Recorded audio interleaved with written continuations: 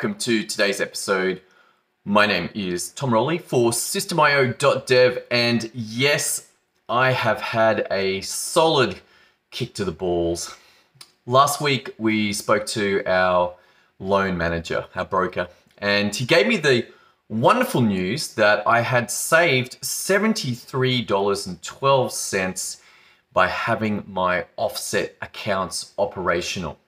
So this came about because of some original financial advice, which was that if we set up a credit card and set up a offset account, then through the month, the offset account on the credit card would go up and the money going in the account to pay it off would grow up. And we could use this to reduce our mortgage.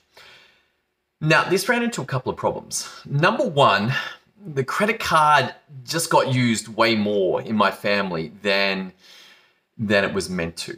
That there was a budget of $6,000 per month, and that budget just kind of got us about 2.5, maybe 3 weeks through. So there was always this last week of the month, and it was a lot like getting paid monthly, not much fun. So in the end, my wife just could not handle it. I'm like, hey, we're not playing by the rules. We've got to get all our expenses in early so we know how much we've got, but that didn't happen. In the end, we just canceled the credit card.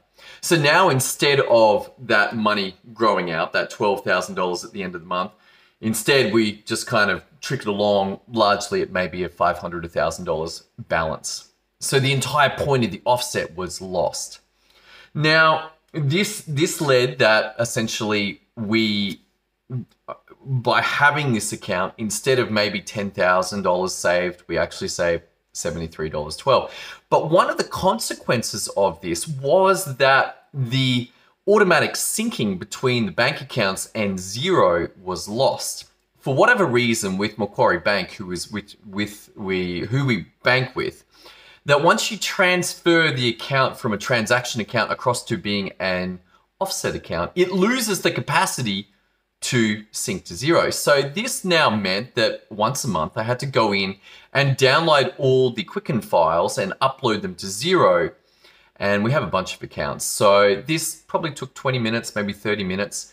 It also regularly introduced the risk of error because there was a lot of accounts and getting them right was important. I had to check. And so this, let's call it half an hour between the occasional error, which involved me having to go through and delete the whole account and resync everything, and actually just keeping on track of it all. It's quite detailed work.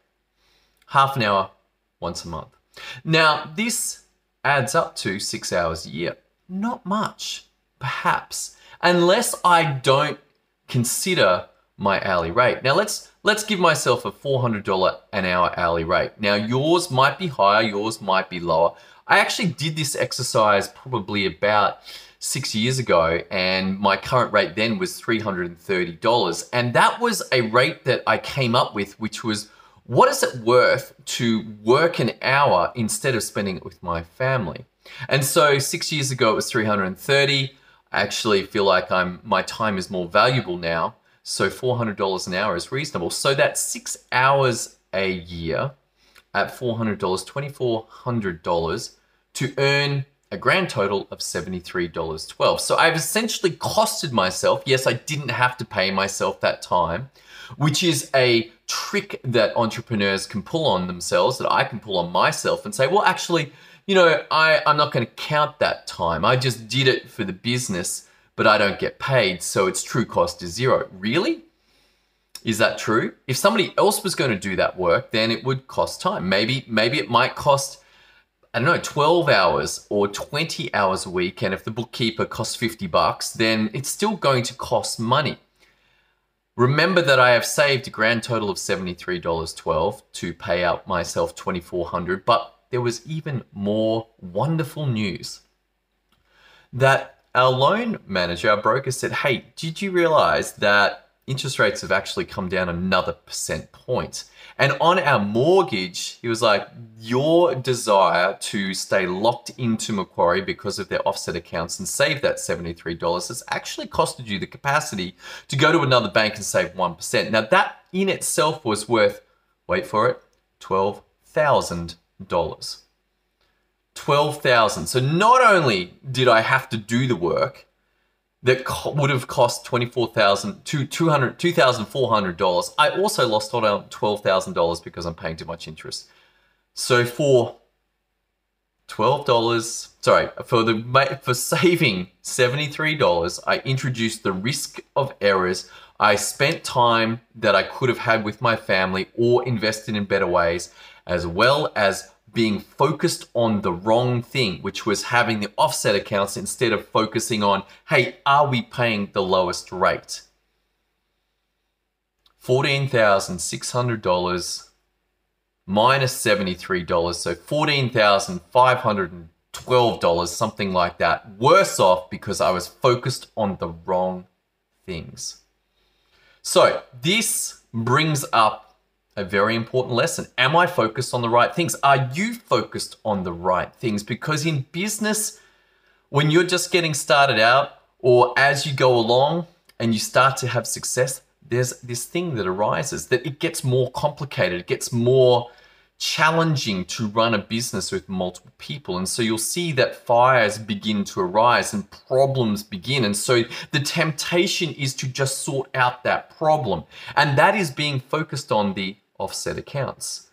That it looks like it's the right thing to focus on. Yes, that problem needs to be dealt with. But guess what? The underlying cause has not been dealt with. And so next week, or in 6 weeks, or in 3 weeks, or whenever that system gets played out again, which isn't documented, and so you're not really sure why the problem happened in the first place, you're going to be dealing with that same fire.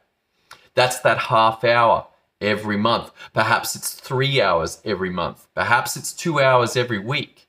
But your time is being consumed in this fire rather than shifting across to look at the right problem, which is what is the system or what are the processes in that system that led to this fire and how can I fix that?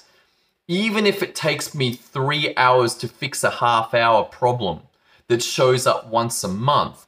From then on let's see, so what is that? 3 hours in, so you've invested 3 hours, but you have saved half an hour every month. So at 6 months, you are now time positive. Yes, you have to pay 3 hours now to sort out the system's problem.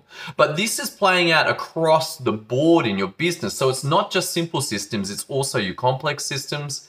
It's how you do everything. Because if you have not got a systems mindset, that you approach everything in your business from a systematic approach. Now, it's not everything, but it's the vast majority. Most of business is repeating systems. And then every now and then there's one-off problems or there's isolated events that do need dealing with. But even in that thought process of how you deal with isolated events or unusual events, that also is a way of thinking, a systems methodology of thinking. We'll handle that as well. It's like, okay, how are we going to deal with this? How do we assess the benefits? How do we assess the risks for that one-off? But the rest of the time, business is repetitive. It's the same thing over and over. How you do your marketing, how you do your advertising, how you do your tracking, how you deal with your people, how you do payroll, how you do your taxes. These are repeating things over and over and over. And yes, you can duct tape it together and just deal with it at the beginning. And you may well have to do that. The return on investment just isn't there. If you're not making sales, then hey, you have a sales problem. But after a while, you're going to have a systems problem because your time is getting consumed. There are too many things going on. Your business is too reliant on you, and you cannot exit either by becoming a director and just looking at the reports and having that business run itself without you, and you take the profits, or to sell it at a high valuation. So that with both of those scenarios, you are now freed up to go again as the entrepreneur that you are. All right, if this is a conversation that interests you, then I invite you to like or subscribe to this video or podcast. Thanks so much for tuning in. It's been an honor having you. I hope you found benefit in looking at, are you focused on the right things? All right, catch you next time. Thanks so much for tuning in. See you tomorrow.